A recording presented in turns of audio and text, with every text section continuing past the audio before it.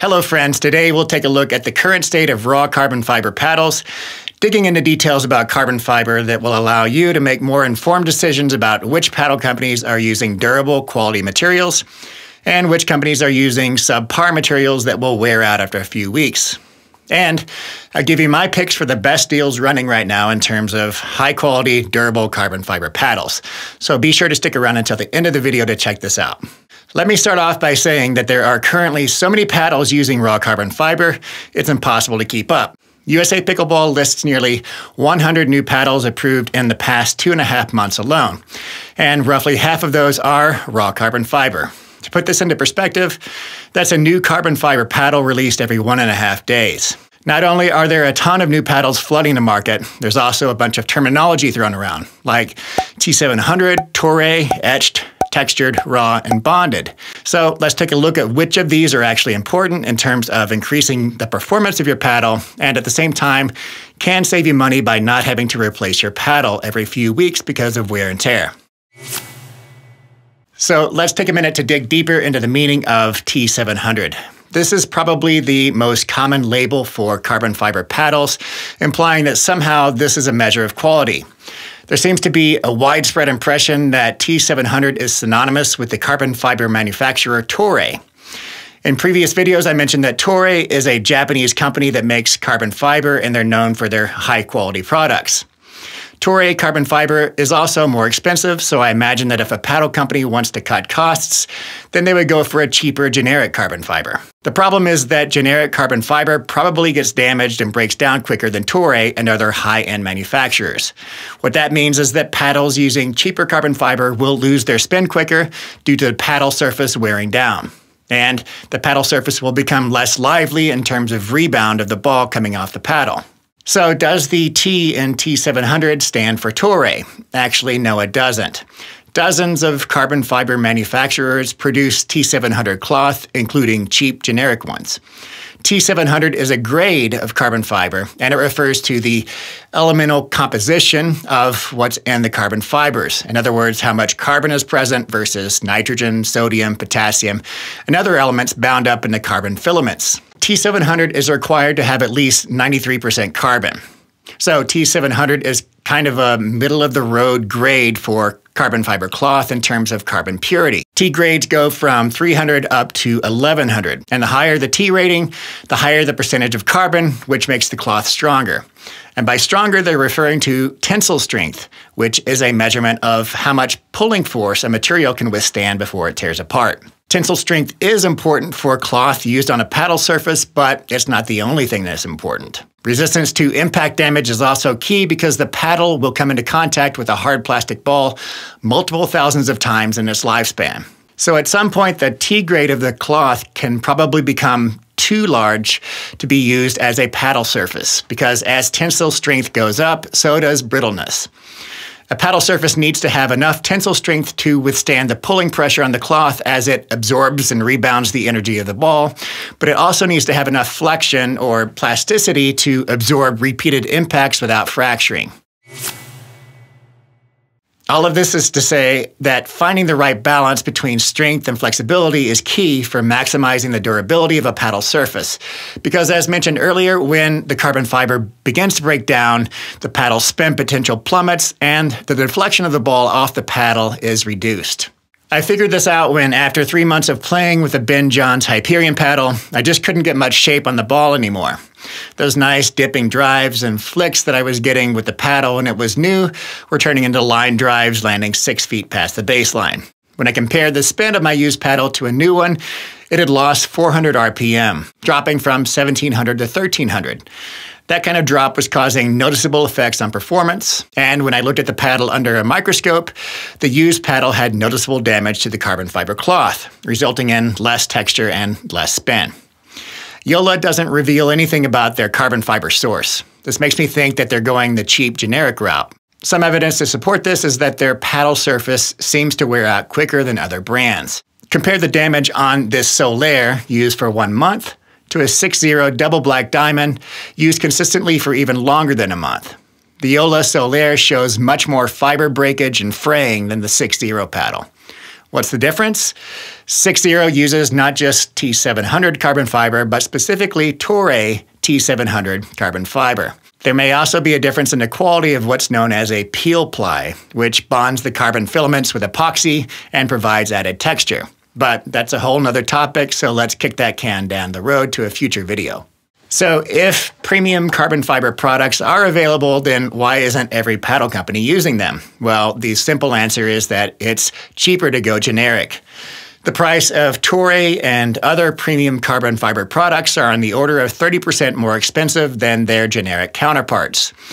To compare, the generic brands cost about $30 per square meter, and the premium brands cost $40 or more. 1 square meter is about what it takes to surface 2 pickleball paddles. So you can see that having a cost savings of $5 per paddle would really pay off when multiplied by thousands of units. Plus, durability probably isn't much of a priority for most companies. Pros are known to replace their paddles every tournament or maybe even every day of the tournament, so durability is a non-issue for them. Not only that, but if consumers are willing to replace their paddle every month or so because of wear and tear, then that's a good business model for paddle companies that like to sell lots and lots of paddles. I want to take a moment here to note that Toray is not the only company producing high-end carbon fiber. After digging around, I found a few other companies that also manufacture top-tier carbon fiber for aerospace and automotive industries. These include Mitsubishi Chemical Corporation, also based in Japan, SGL Carbon, a German company, and Hexcel Corporation, based in the USA. Toray seems to be the largest manufacturer, but I still find it curious that none of these other companies have been picked up by paddle manufacturers, at least as far as we know. I'd like to see paddle companies making more informed decisions about the materials that go into their paddles, because right now it seems like a lot of these companies are just doing what everybody else is doing because it seems to work. Fortunately, there are a few companies out there who really do think deeply about making better paddles, and they're putting a lot of time and research into the design of their paddles. I've been in direct contact recently with 2 of these companies, 6-0 and Ronbus, and it's really great to see companies like these who are making more informed decisions. To bring it back to the whole point of this video, what is the best type of raw carbon fiber for paddles and what brands are using it? So now we know that advertising T700 carbon fiber is not enough on its own because any company can make it. So at this point, we're looking for paddle companies that advertise specifically the use of Toray, Mitsubishi, SGL, and Hexcel, these high-tier carbon fiber manufacturers. If a paddle company doesn't advertise a specific carbon fiber manufacturer, then they're almost certainly using cheaper generic options. As I mentioned earlier, new carbon fiber paddles are flooding the market, and right now there are just too many to keep up with. But I wanted to get an idea about which brands are using premier carbon fiber and which aren't. So I made a list of the brands that I know, and I started adding brands that have been newly approved on the USAP website until I got to 30. All of the paddles on my list are using raw carbon fiber. So what do they mean by raw? Well, it's complicated, but the simplest answer is that the texture on the surface of the paddle comes from woven cloth.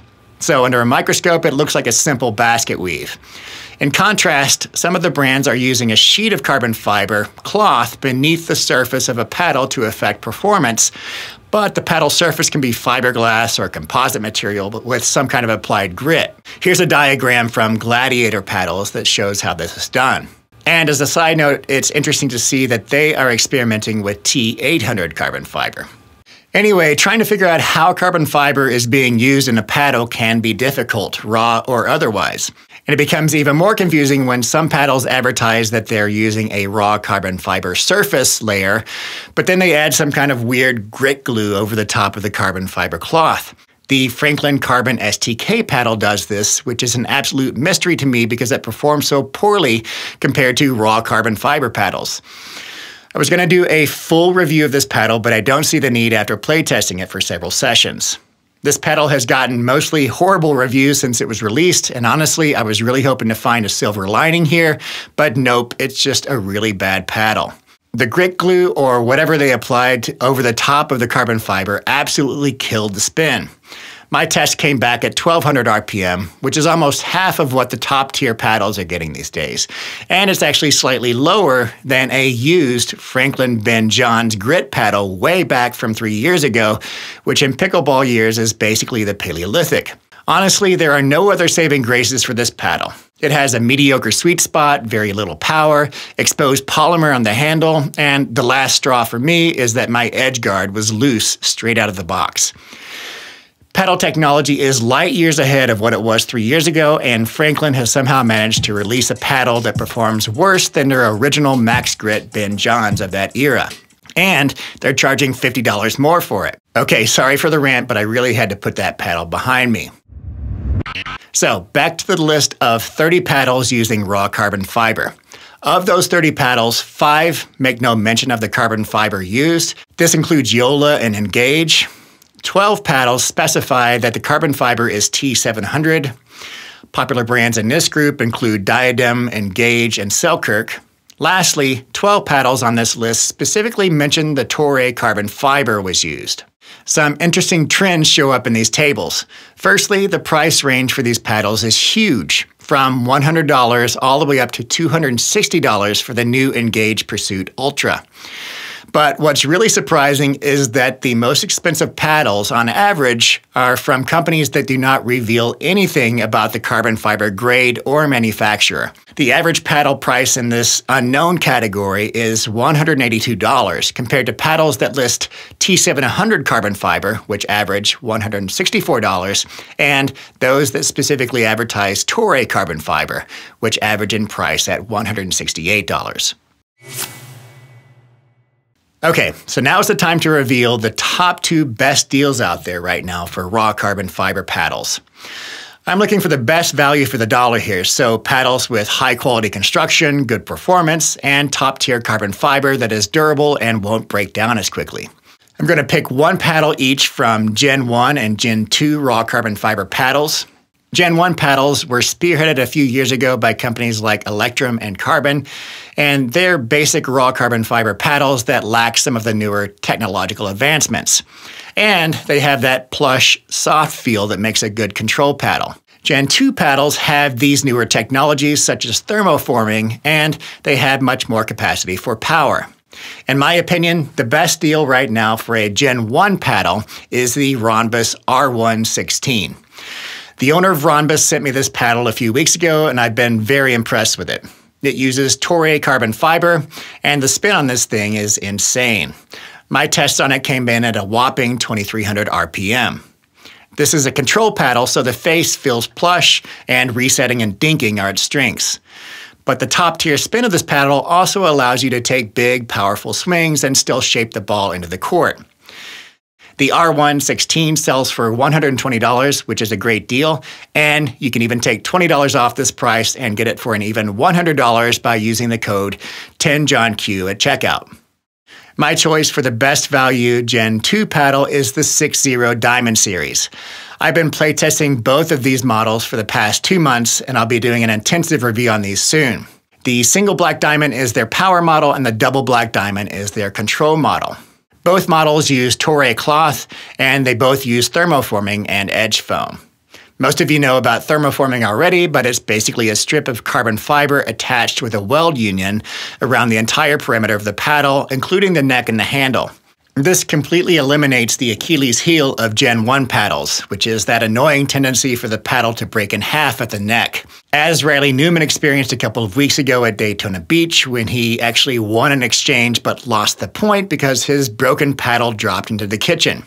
Thermoforming also has many performance advantages, such as an expanded sweet spot and more power. The double black diamond is a great all-court paddle, and its Toray carbon fiber gets great spin.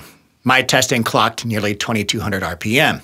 And the thermoforming provides enough power to make speed-ups and putaways easy.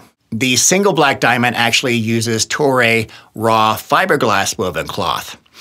And under a microscope, you can see that it has this really pristine raw texture. But the fiberglass cloth does a couple of things differently. Firstly, it's much poppier, making this a true power paddle. And the surface texture on this paddle grabs the ball better, providing top-tier spin. The single black diamond actually tops my spin chart, coming in at a mind-blowing 2329 RPM.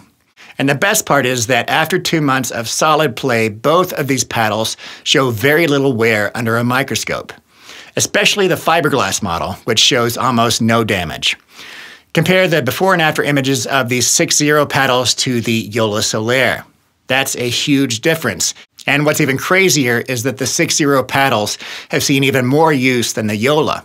So far, these are the most durable paddle surfaces I've ever seen. The Diamond Series paddles cost $180, and you can knock that down to $162 by using the code 10JohnQ at checkout. I've also been loving the Carbon X Series paddles, and I'll do a full review on these also, but these cost a full $50 more than 6-0 paddles. And to me, the Carbon 1X 16mm and 6-0 Double Black Diamond are very close in quality and performance, so 6-0 is the winner for value here. As always, thank you for watching, and if you found this video useful, please hit those like and subscribe buttons below. And if you have your own story about your own carbon fiber paddle, whether it wore out quickly or it's amazing and durable, please let me know about it in the comments section below.